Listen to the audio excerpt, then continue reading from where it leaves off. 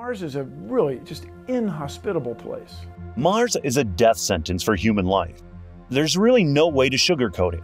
It has no personal vendetta against us. But just like space, it is simply not designed to support human life.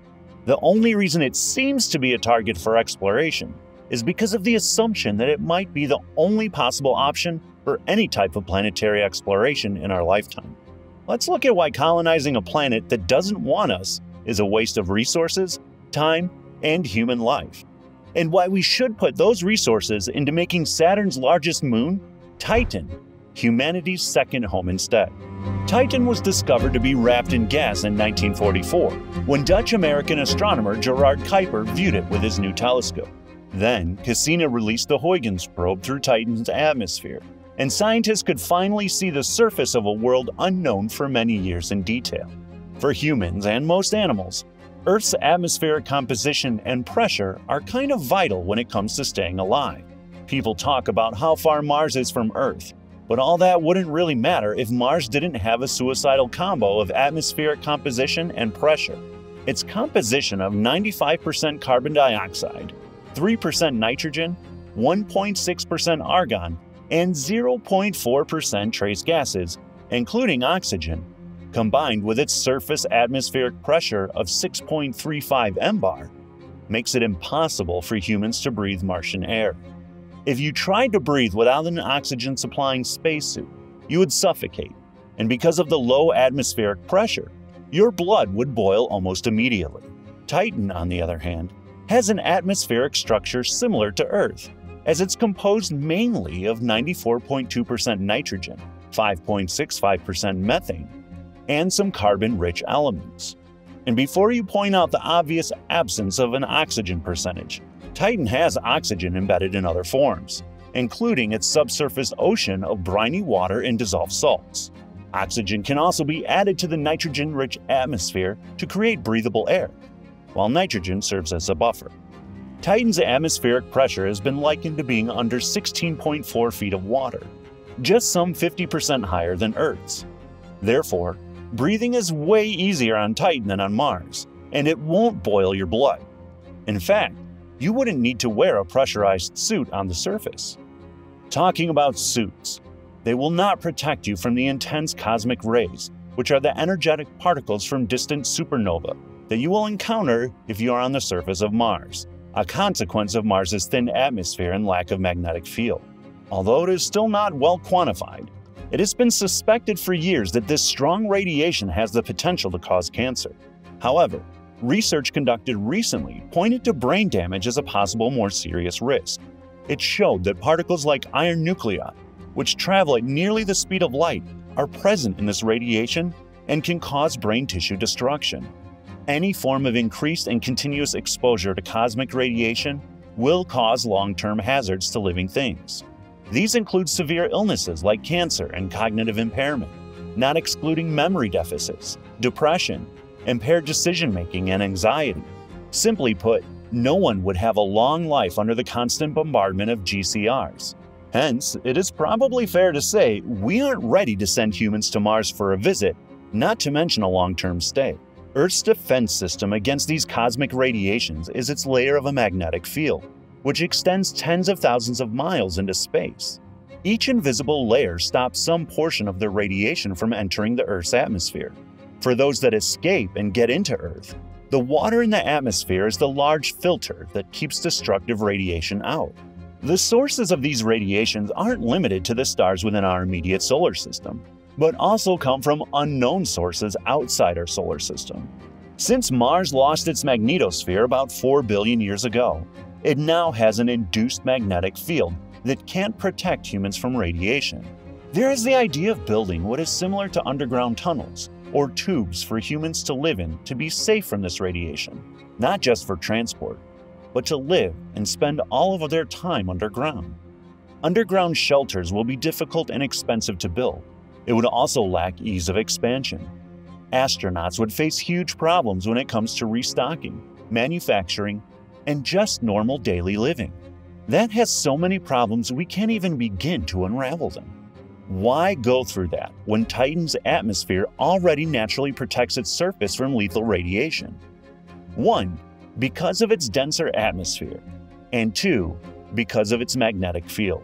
Titan is very cold, no doubt. Its temperature is -291 degrees Fahrenheit, -180 degrees Celsius. However, because of its dense atmosphere, instead of pressure suits, humans just need warm clothes and respirators.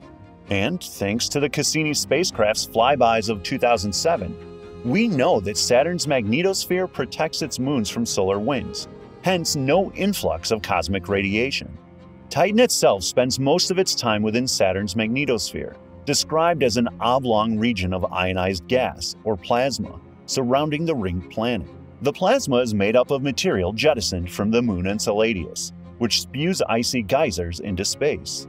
Although because of this relationship, it was difficult to know if Titan had its own personal magnetic field, the Cassini flyby would give an answer to the difficult dilemma, and it happened when Titan was out of the control of Saturn's magnetosphere. Scientists noted that Titan's atmosphere does retain a memory of the magnetic field of the plasma that surrounds Saturn. This memory might last for as long as 3 hours. In these 3 hours, however, Titan remains completely exposed to the solar rays. Then, thanks to the moon's atmosphere's momentary magnetization, it may be shielded from significant losses because it is still encased in a shell of magnetic field lines. The combination of the dense atmosphere and Saturn's magnetic field does make up Titan's defense system against cosmic radiation, so shelters don't need to be underground. They just need to be filled with warm air that contains oxygen and nitrogen, and the resources for construction can be sourced from the limitless resources extracted from the surface. Now, we're talking huge spaces, freedom of movement, and not scurrying around underground like rodents in our home away from home. Naturally, our present home supports plant life, the very foundation of food on Earth. On Mars, plants can't survive. Mars's regolith, which is its soil, is simply crushed rock. It has no nutrients. It has a high pH due to the presence of salt percolates and an absence of organic materials. A thin atmosphere that can't provide the essential nitrogen and oxygen that plants would need. The same atmosphere can't protect plants from losing their gases, which leads to their deaths. Its inability to protect, combined with a weak magnetic field, also leaves plants exposed to high levels of radiation. And if you argue that radiation can't possibly kill plants, solar flares will simply waltz in to complete the job. Then there's the matter of water. Thanks to the atmospheric pressure, which is at or below the triple point of water, water exists only as ice or gas. Even below the surface of Mars's polar regions, water ice is frozen in place, while occasional briny water is observed flowing down some of Mars's elevated landscapes. Elon Musk made a joke about forcibly terraforming Mars using nuclear weapons. Although some academics see the logic behind it, it remains a joke. Titan and Earth are presently the only known places in the solar system with abundant amounts of surface liquids that go through a complete hydraulic cycle. Titan has rains, glaciers, rivers, lakes, and seas filled with hydrocarbons like methane and ethane, which remain liquid at temperatures of -179.5 C instead of water. Actual water on Titan is frozen solid, both on its surface and in rocks underground, because temperatures are 2 times colder than the coldest ever recorded on Earth. Scientists even speculate that Titan may have had active volcanoes that erupted lava, liquid water, instead of molten rock. Describing the surface of Titan, NASA says it features dunes that could easily be confused with those of Namibia, a country in southern Africa. Those mountains of sand in Namibia rise up to 1,000 feet, 300 meters. On Titan, the tallest dunes found appear to be upwards of 300 to nearly 600 feet, 100 to 175 meters. The dunes are composed of darkened hydrocarbon grains, or pieces of frozen ethane and methane, large enough not to be mistaken for fine sand.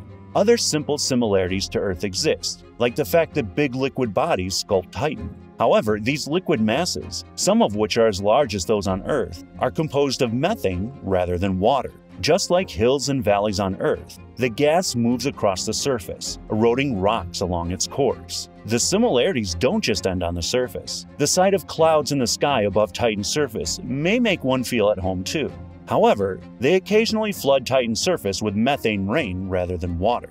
The abundance of Titan's hydrocarbons is not just a waste of space. These basic molecules include the carbon, hydrogen, and nitrogen atoms that make up each of these hydrocarbons, which can be broken down into their separate parts, and are so versatile they can arrange themselves into complex structures. These molecules are the fundamental components of life on Earth, and are referred to as organic since they include carbon. Combining these molecules with nitrogen, both of which can be easily found in the atmosphere, produces products that have you take a deeper interest in organic chemistry. This potential is what makes Titan special and fascinating to scientists. Scientists have made it known that benzene is also part of Titan's atmosphere. This has increased the curiosity of researchers who want to know what other molecules exist on Titan and whether they have any resemblance to those that may have initiated life on Earth. Connor Nixon, a planetary scientist at NASA's Goddard Space Flight Center in Greenbelt, Maryland, has even said, "Titan is unique on our solar system. It has proved to be a treasure trove of new molecules." Recent research already provides one evidence of these new molecules. Scientists discovered cyclopropanolidine,